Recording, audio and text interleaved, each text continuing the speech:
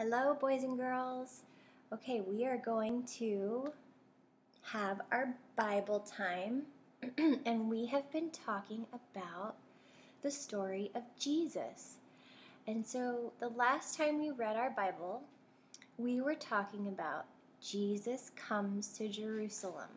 Okay, so we're going to review that story real quick in my beginner's Bible, and then we're going to read the next couple of stories in here as well. That's going to take us all the way up to Jesus dying for our sins. Okay? And this is going to lead us all the way up to our spring break time where we are celebrating Easter and all the things that this story is about. So we're going to have our Jesus story all done by Friday. Okay? So let's start by reviewing what we read last time. Okay, the true king. Jesus and his disciples went to Jerusalem for the Passover feast. Jesus told two disciples to bring him a donkey, and he told them where to find it.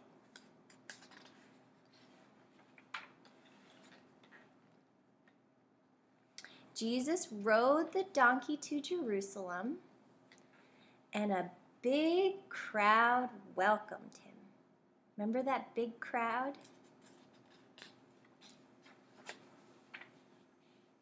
People waved palm branches and put them on the road in front of Jesus.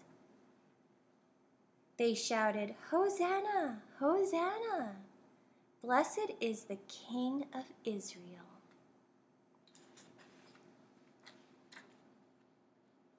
The leaders in Jerusalem did not like Jesus. They saw how many people were following him, and they were very angry about it, and they were jealous. Okay, so now we're going to skip. We know that some of those people, some of those leaders were very angry about Jesus coming to Jerusalem. So now we're going to skip a little bit forward, and we're going to read the story of Jesus is arrested and crucified. So there were some men who didn't like Jesus, and they wanted him arrested. So let's read that story. Judas went to the leaders, and he asked, "How much will you pay me if I help you capture Jesus?" They said, "We'll pay you 30 pieces of silver." So Judas took the money and made a plan. He knew where Jesus was. So Jesus had gone to his favorite garden. Jesus knew that he was going to be arrested. He knew that they were looking for him. So he went to his favorite garden to pray. And the disciples went along too. Jesus prayed, "Father, if it is your will, I am ready to give my life so that all the people who trust in me will be saved from their sins."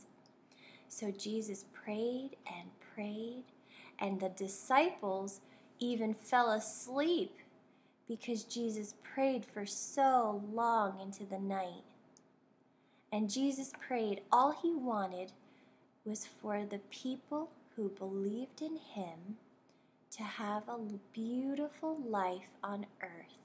So he said, "Father, I will die for those who believe in me so that they can be saved from their sins." Soon Judas arrived with some soldiers. Peter wanted to protect Jesus, but Jesus said, "No, I must allow this to happen." All the disciples ran away, and the soldiers arrested Jesus. So the disciples wanted to protect him, but Jesus said, "No, no, I want this to happen," because he had done all that praying in the garden. They took Jesus to the leaders, and the leaders said, "You say that you are the Son of God? We do not believe you." See how angry they are?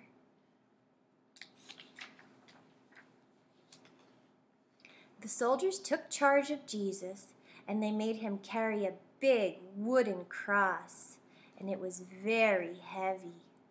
They took him to a place called the Skull.